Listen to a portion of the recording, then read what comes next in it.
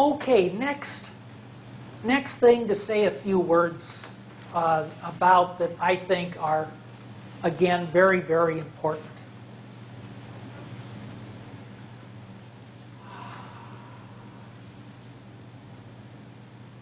What gives you value is not what you know. It's how you operate. It's how you sit down with a client, how you can communicate with the client, how you can understand what he's doing.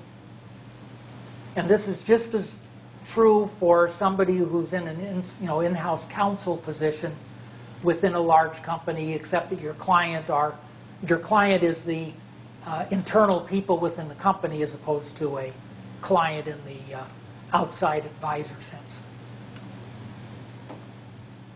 Your ability to understand what they're doing, ask questions, learn about the background sufficiently so that you can recognize issues and you can help them. You have, okay, maybe your time is limited, you don't have all the time in the world, but still, when you learn about something, you have the ability to go back to your office, sit down, think about it a little bit, talk to your colleagues about the situation. You know, what are the issues, this, that, and the other.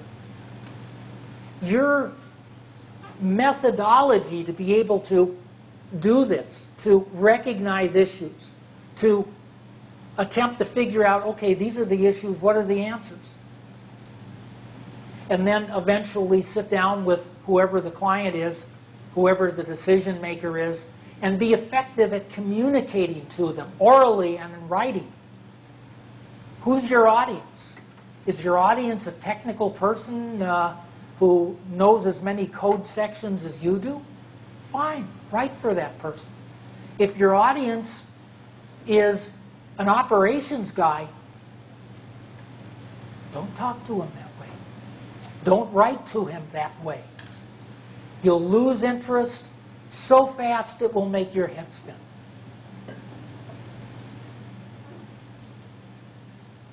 Show him that you're interested in his business. Not that you are interested in showing him what you know. This is one of the worst offenses I've seen in professionals over the course of my career.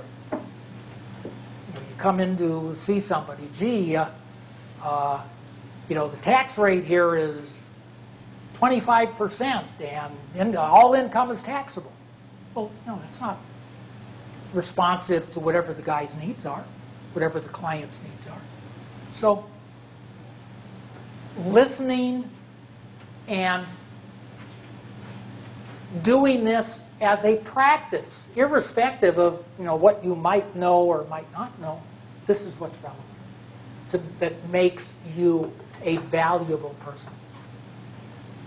You're probably valuable anyway, even if you don't have this, but that's a different issue. This will allow you to charge hundreds of dollars an hour for your time. Just being valuable as a person generally probably doesn't allow you that.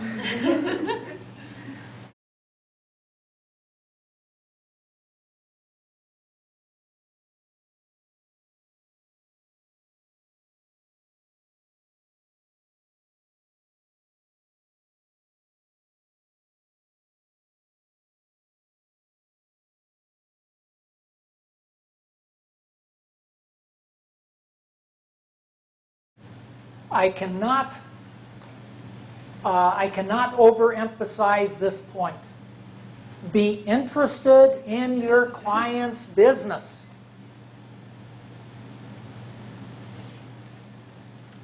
What personal interest do you have? I mean, do you have a hobby? Yeah. Do you like to talk about it? In general. In general, okay. If you were working, selling, for example, directional drilling equipment, and you were doing this probably 10 hours a day, probably you'd like to talk about it. You like talking about it. It's who you are. Well, if your professional comes to you and says, gee, I'm interested in the directional drilling business, tell me about it. And, he believes you have a genuine interest, you're going to hear all sorts of wonderful things. And especially if you maybe read his company literature before you actually go and talk to him a little bit. You look at his website, God, he will absolutely love you. In every professional's career, you do everything perfectly, right? Never make mistakes? Sure, okay. Well, the reality is that, as professionals, we make mistakes. We stub our toes, so to speak. We sometimes give a wrong answer. If the client loves you, do you think that's a major problem under normal circumstances? Probably not. Yeah, it's a minor hiccup we'll figure out and we'll go forward. But if the client doesn't love you and you make a mistake, that can be a problem with your whole relationship. So, being genuinely interested in the client's business gives you information which you would never have otherwise, that allows you to give better service because, you understand his business. Who are his competitors? Where are they operating? What is, what people are doing what where? I mean, you're able to give advice and recognize issues you would not otherwise be able to do. And that benefit, when you make that mistake you're going to make at some point in the future, you'll end up being forgiven, probably. So there's every reason in the world. I cannot overemphasize this enough. It's so, so important.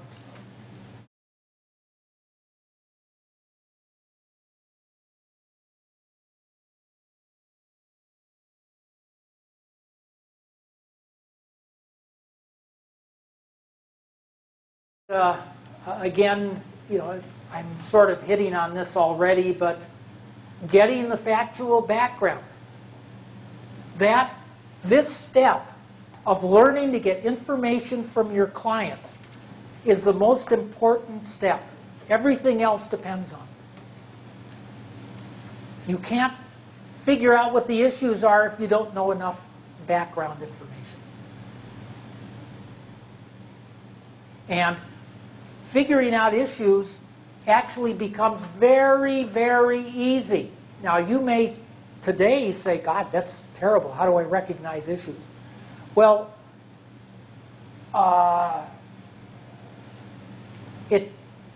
the first time you see something, you will, let's say, learn something the first time. Fine, it's normal. The second time you see something, gee, that sounds familiar. The third time you see something, gee, there's an issue there. I mean, let's just take an example from one that I hope you did a little bit of studying on, since I understand it was one of your subjects last quarter, and that was the foreign earned income exclusion. As a person has to be a bona fide resident of a foreign country, or be physically present for a certain period of time.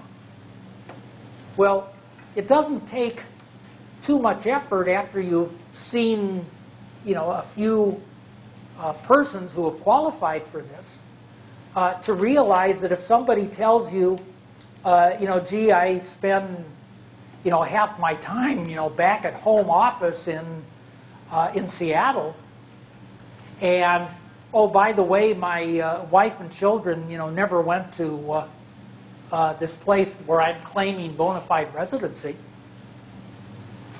Well, maybe you have a problem.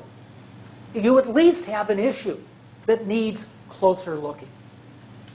So, as you gain experience, issues will actually become very easy for you. Again, that may sound intimidating today, but you will find that becomes easy. So the most important thing is getting the background in the first place. You can't do any of the, you can Only with a complete background can you do the other steps successfully. And as you gain more experience, those other steps will get easier and easier.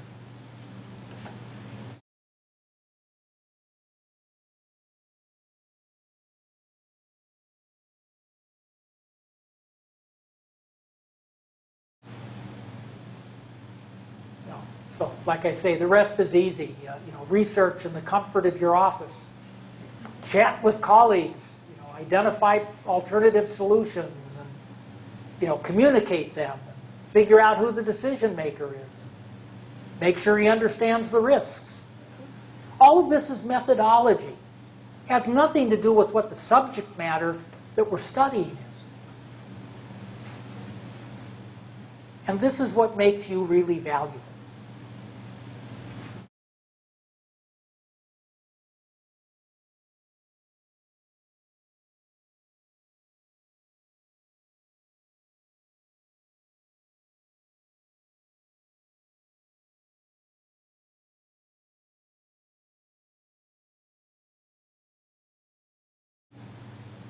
Now, this is I thought a little bit about whether to put in a slide on this subject, because periodically over the years, I've heard people say, well, gee, I'm spending all this time studying subpart F, and, my God, every few years Congress goes through self-flagellation to decide whether or not to do away with it.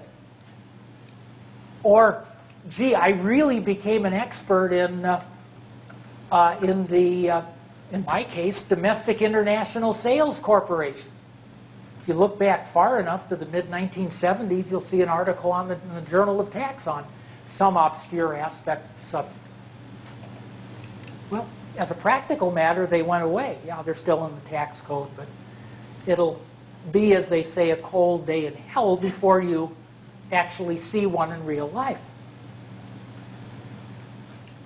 Recently, in 2004, the foreign personal holding company rules went away.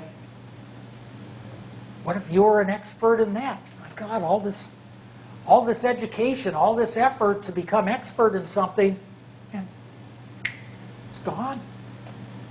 Be able to do that better. It's gone. Well, is that a problem?